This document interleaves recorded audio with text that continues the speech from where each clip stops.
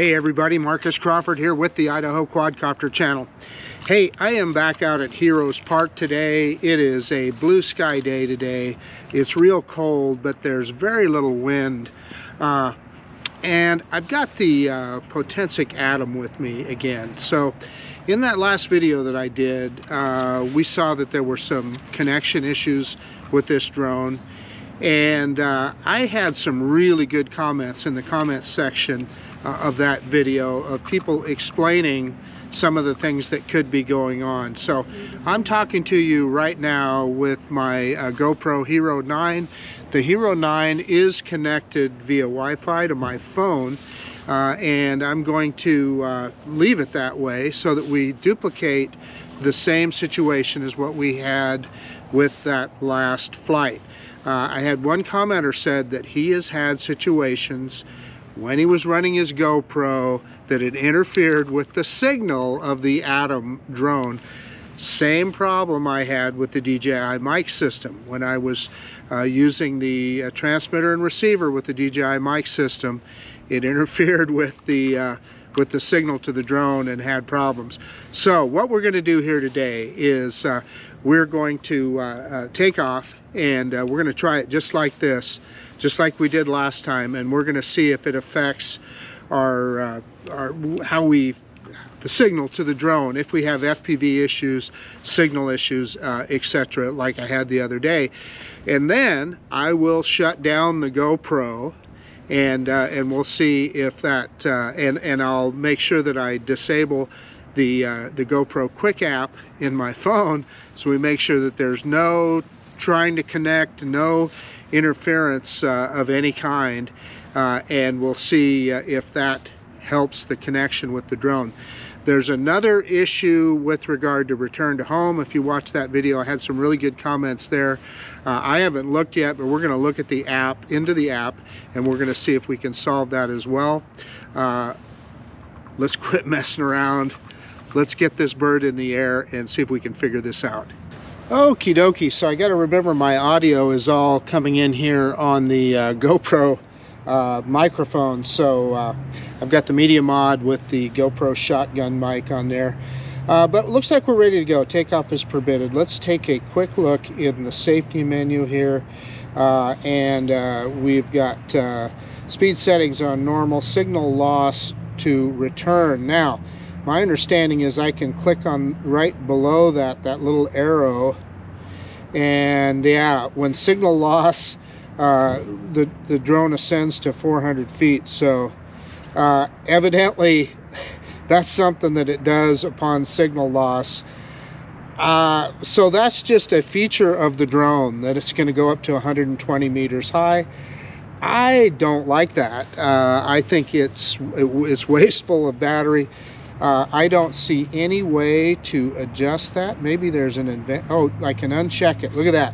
Okay, so I unchecked that. There we go.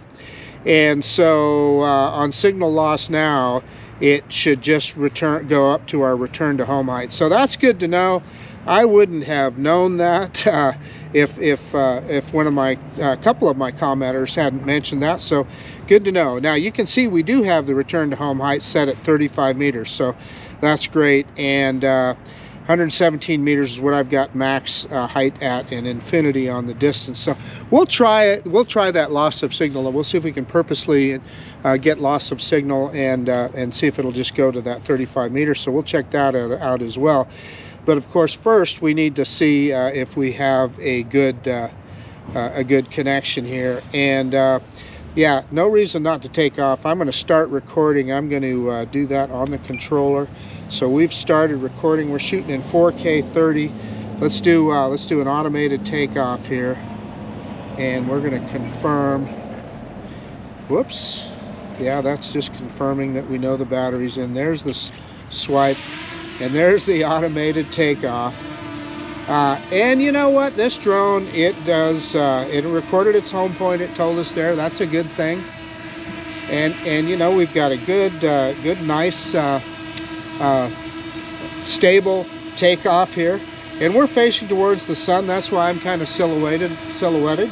But let's do a droney, reverse and up. And let's take a look at our, we're going to pay attention to our signal here. As I recall, the last time I was out here, I got out not terribly far, and I started, yeah, I'm already seeing a little bit of catch up on FPV there, just very slight. But let's just fly it around and just see how it does. Yeah, it's locked up right now. Yeah, there it caught up again. Okay, so I'm going to stop. I'm going to see if I can turn the drone. So I'm turning the drone, but I am not, yeah, there it's, you can see it's breaking up, right? I mean, you saw there when I tried to control the yaw. Yeah, we've got breakup on FPV, and we are only how far away? Yeah, and I'm clear over the houses here. We were only about a little over 250 meters away. Let's fly. Yeah, now I'm trying to move it sideways, and it's yeah, so we can definitely say that there are the control issues continue here, particularly in FPV. I'm full stick forward and I'm locked up. Yeah, so that's not good. Let's turn it around and fly it back here. And I'm going to do a couple of things. Yeah, I want to try and recreate what I did with the drone the other day. Let's see if we can head out across the street here and go out over the farmer's field and see. You know, it's actually picked up, and there's the drone right in front of me. It's right in front of me now, moving along at 10 meters per second. But yeah, it's already starting to break up as I head out across the street. And as I recall, I didn't get very far across the street there, and it started to break up. Yeah, and it's in and out right now. You can see on the FPV screen, I'll have that down in the corner. We have a fairly crooked horizon here too, for whatever reason. I don't know if that's related at all, but that's not a good thing either. And it's completely locked up right now. Okay, let's turn around and see if I can regain. If I regain, yeah, it went into return to home. Oh, that's good. So that'll prove our loss of signal return to home. And it's gonna, it should, yeah, and there it's really breaking up. Yeah, but it's coming back at that 35 meters. Okay, that's a good thing. So we've proved that that works. Uncheck that box on return to home down there. I would never have known that. That's hidden down there. So thank you to the commenters who pointed that out to me. I appreciate that. Okay, so it is, yeah, at 35 meters high. So, and I stopped recording I accidentally hit that button, but we'll, let's just let it land, and then I'm going to shut off the GoPro. And so once I shut off the GoPro, we're not going to have any B-roll or any video of the drone other than the drone itself. And look at that, it's coming down pretty close, so we'll let it land here. It's going to be a little bit off, but the grass is pretty short here, so it's going to be really close to the pad. I'm picking up that the camera here. Oh, it's going to be partially on the pad. That's me picking up the camera. It really literally only has one leg off the pad. So okay, here's what I'm going to do. I'm not going to turn off the drone. I'm just going to put it back on the pad there. But I am going to shut off the GoPro, and then you're just going to have audio from my screen recording. So if there's any wind, there might be some wind noise, so take that into account.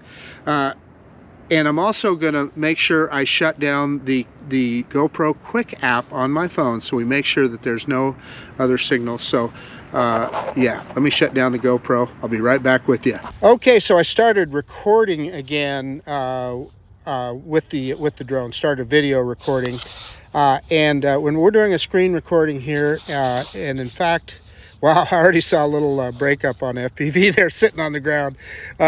Anyway, let me make sure that screen recording is going, and it is connected.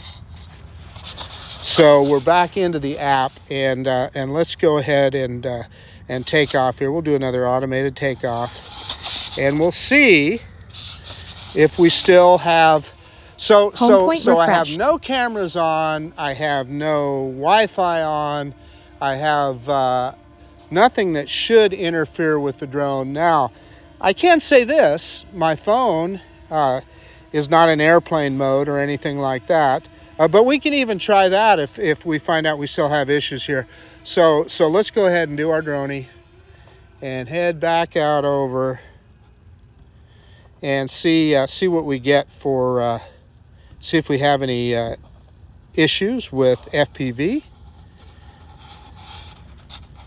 Yeah, I saw a little bit there, so but you know, nothing too dramatic yet. Yeah, it's locked up again. Yeah, I don't think that is our problem. It is completely frozen. Yeah, and then it caught up there, as you can see, just looking at the FPV screen. Then I'm trying to yaw, and yeah, it's yeah. So there it reappears. Yeah, you just can't fly a drone like this. If you can't see which way the drone is pointed, you just can't do it. Please connect the drone. Connected. Yeah, so now, yeah, I almost lost. Yeah, I don't know what's going on, if we're still recording or not. I had a glitch on the app. So guys, I don't even know. Oh yeah, we're still recording, I guess. Yeah, the app kind of glitched out there. I'm trying to move the drone sideways.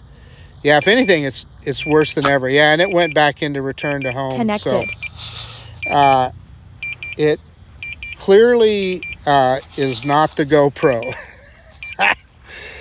So whatever the issue is something else completely. So here's what I am going to do, and you can see as it's coming home. Let's see if we can cancel that return to home. Wow. Okay, I'm going to cancel return to home, and I'm going to go into my phone. I'm going to put my phone in airplane mode.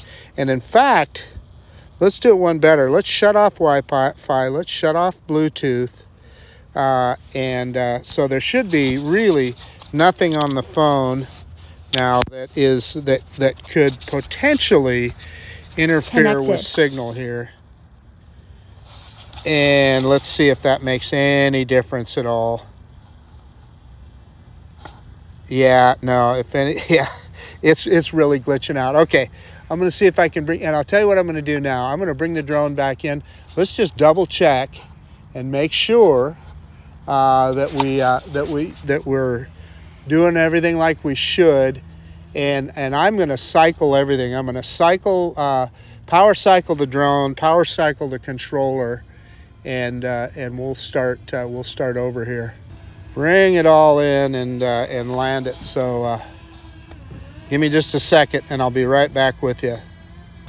Okay guys, I've power cycled everything and switched to video. So starting video now, and let's do another takeoff. My phone, everything wireless is off on my phone. Cellular wireless, Bluetooth is off, Wi-Fi is off. We power cycled everything. I don't know what other interference that could be. I don't have any other additional cameras on. We are doing a screen recording here so you guys can see this and get audio. But let's go ahead and do an automated takeoff.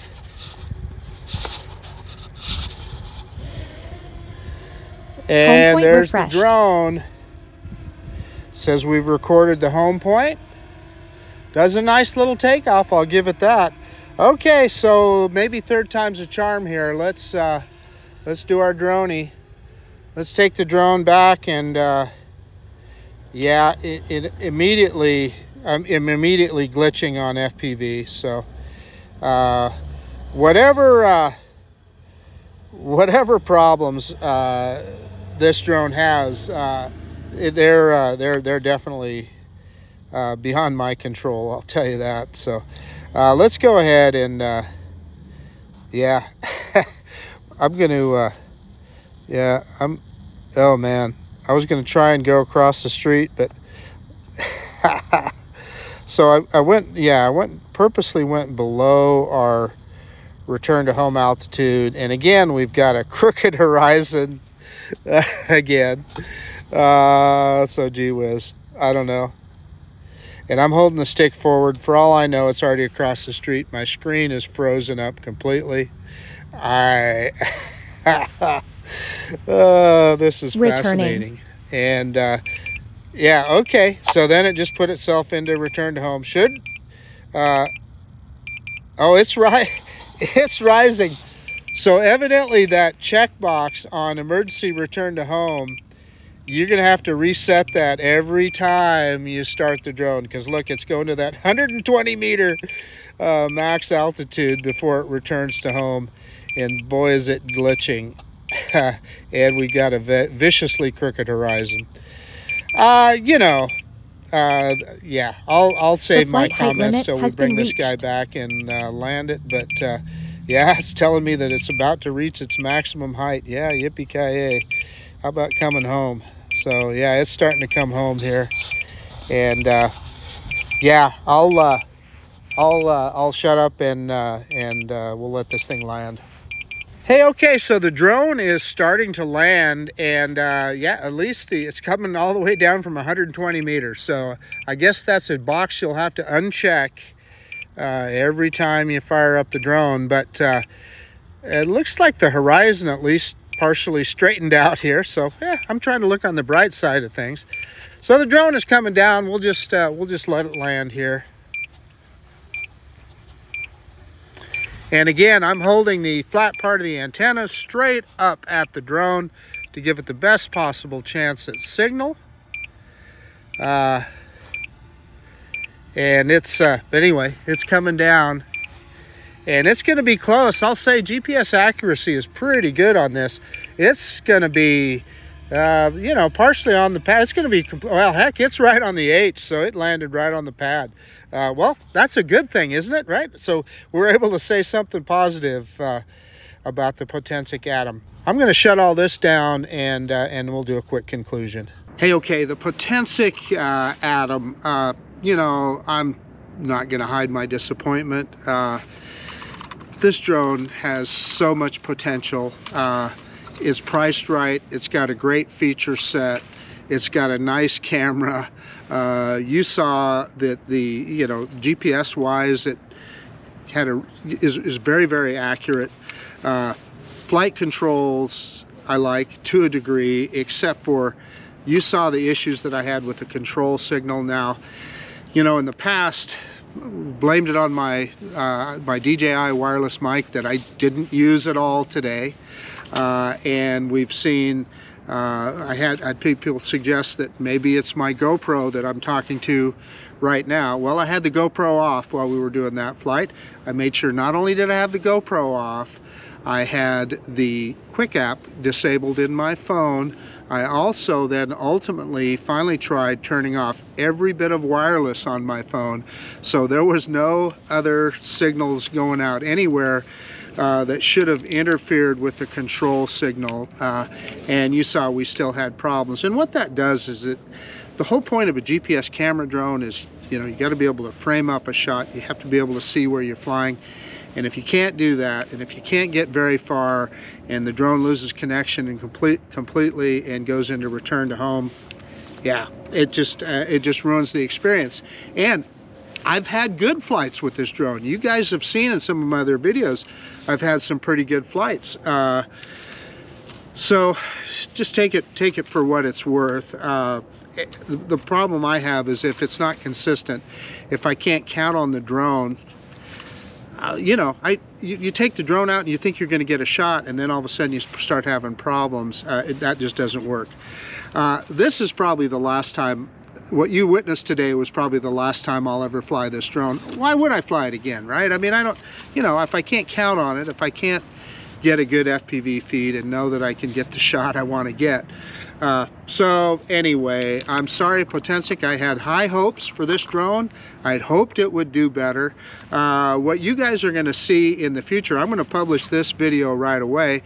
I had already done some other videos showing waypoints and the intelligent flight modes I'll show you those videos at a later date, so you'll see those, and you'll see those flights went pretty good. So you know what the difference is, I have no idea.